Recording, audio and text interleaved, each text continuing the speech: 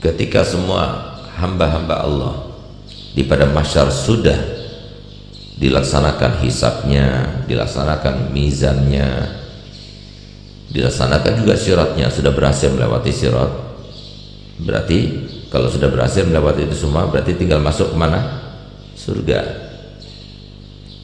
Akhirnya ada sebuah dilema dan polemik. Apa itu?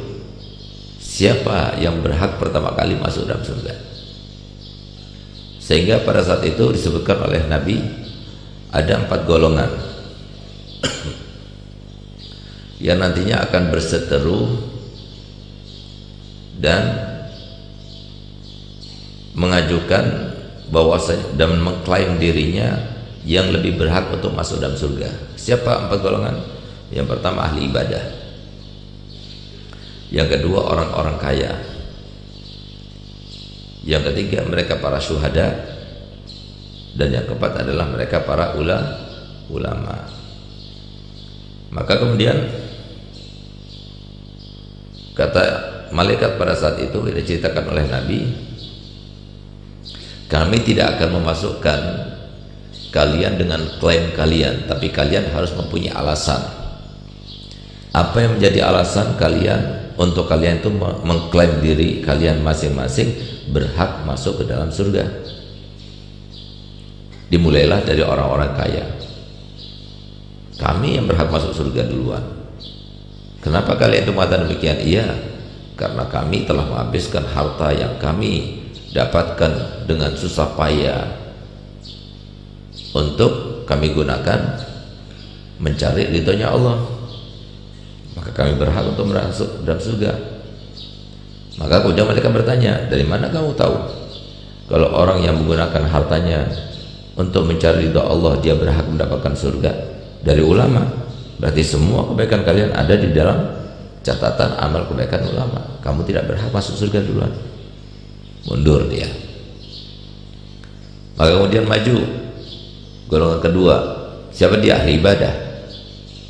Kalau begitu kami yang berhak masuk ke surga duluan. Kata malaikat, kenapa kalian itu mengklaim diri kalian seperti itu? Iya, karena kami telah menghabiskan waktu kami, energi kami, kekuatan kami, dan semua yang kami punya untuk beribadah kepada Allah Subhanahu wa Ta'ala.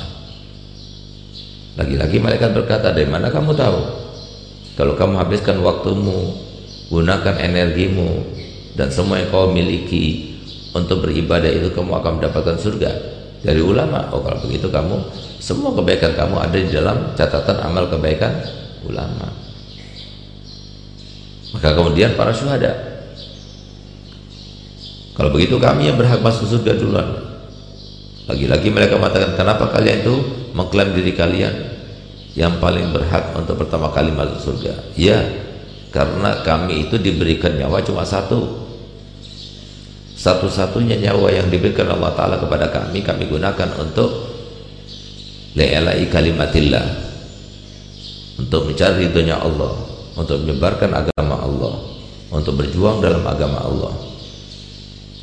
Lagi-lagi malaikat bertanya, dari mana kamu tahu kalau orang yang mengorbankan nyawanya di jalan Allah dia akan mendapatkan surga? Dari ulama.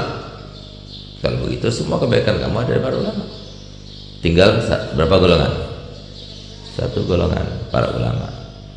Dengan PD-nya para ulama mengatakan, kalau begitu kami yang berhak, semuanya itu berkat kami. Maka malaikat juga bertanya, dari mana kamu makan dulu ketika kamu belajar? Dari mana kamu membiayai keluarga kamu ketika kamu mengajar? Maka mereka mengatakan, dari orang kaya. Siapa orang kaya? Sekarang ini siapa yang membiayai kamu? Ya orang tua kalian. Sehingga kemudian malaikat berkata, berarti semua kebaikan kalian para ulama ada di tangan para orang kaya. Sehingga apa? Kemudian yang pertama kali masuk ke dalam surga adalah orang-orang kaya yang soleh itu.